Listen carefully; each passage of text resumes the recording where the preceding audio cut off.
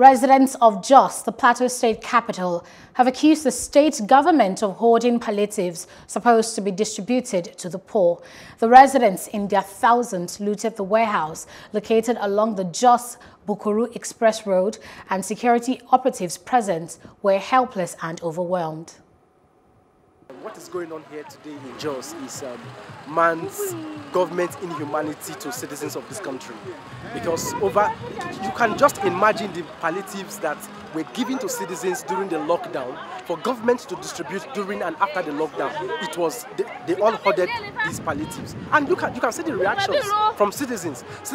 Poor citizens that have been impoverished with poverty, and then you are expecting them not to react.